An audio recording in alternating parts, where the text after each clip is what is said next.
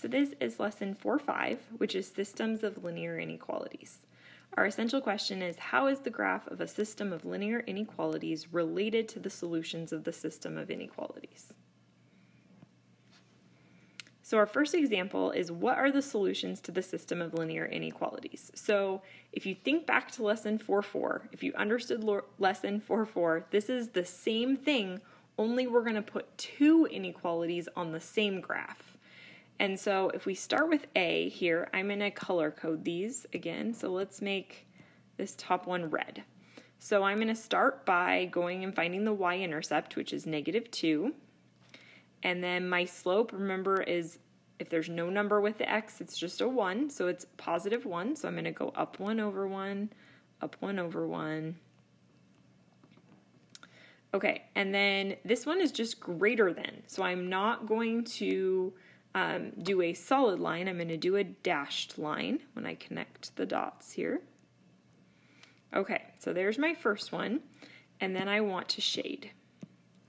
So if I shade here, it says y is greater than, so I'm going to shade everything. Oh, I don't want to use a pen. I want to use a highlighter here. So we're going to shade everything above the line. Okay. Now, let's use blue for the bottom one. Okay, so I have a y-intercept of 1 and a slope of -1. So I'm going to go down 1 over 1, down 1 over 1. Okay, and then this one is or equal to, so I'm going to connect this one with a solid line. Okay, and then let's use blue for this one to graph, so, or to shade. So this one is y is less than or equal to, so that blue line that we just drew, we want to shade below it. So then if we look here, we can tell that our solution region is this shaded region right in here, that double shaded region. So any point that falls in that double shaded region is a solution to this system of inequalities. Okay, let's go back to the pen here. Okay, so let's use red again. Okay, so for this top one, I'm going to go to +2. My slope is -1, so I'm going to go down 1 over 1. This one is or equal to, so I'm going to connect it with a solid line. And it's greater than, so I'm going to shade up here.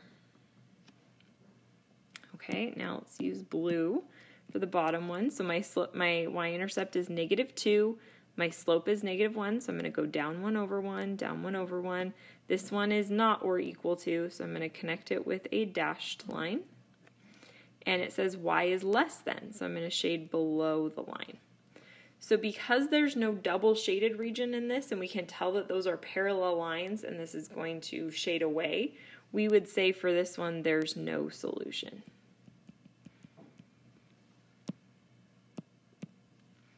Okay, here's our next one. This one is going backwards. So we have a picture here. We want to write the system of inequalities that is shown by the graph.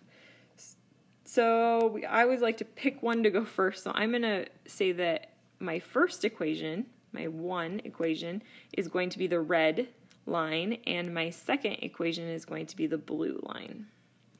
So we know it's going to start with a y.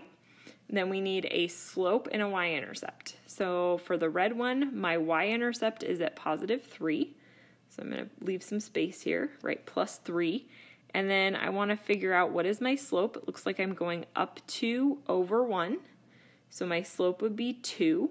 We put an x with it. And then this right here is the double shaded region. So we're going to focus on that. And you can see that is below the red line. So that means it's going to be less than.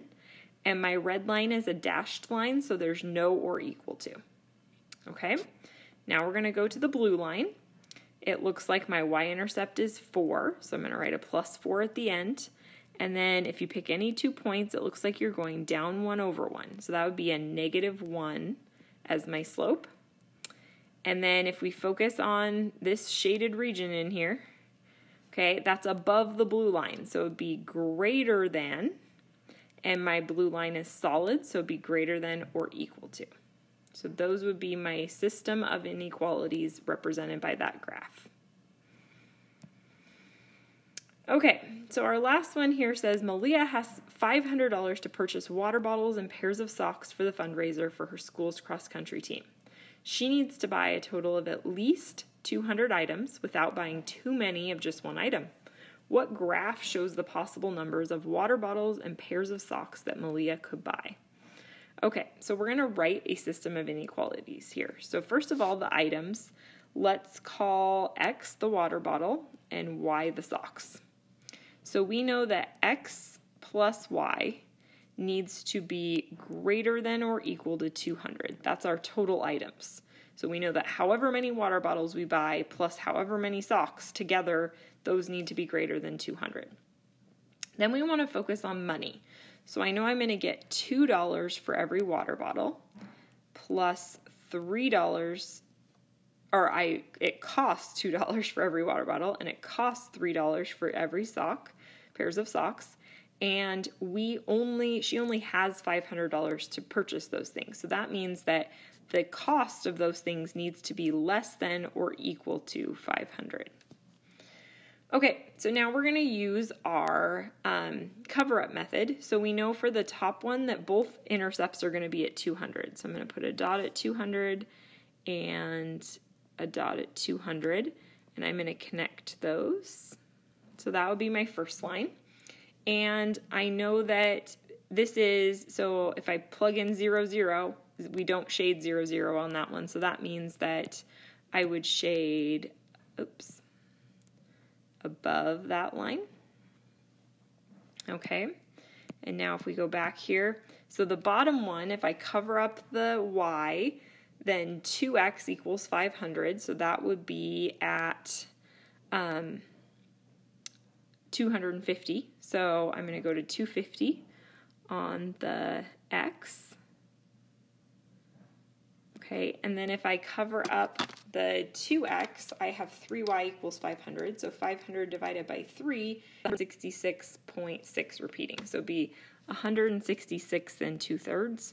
So we're going to just have to estimate where that is. Just a little bit past 160. Okay, and then I'm going to connect those two. But this line, notice how this one's going less than.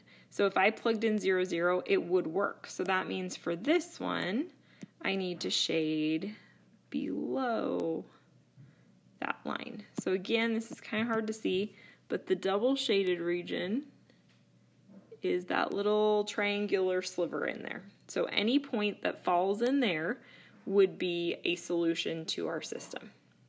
Okay, let me know if you have any questions.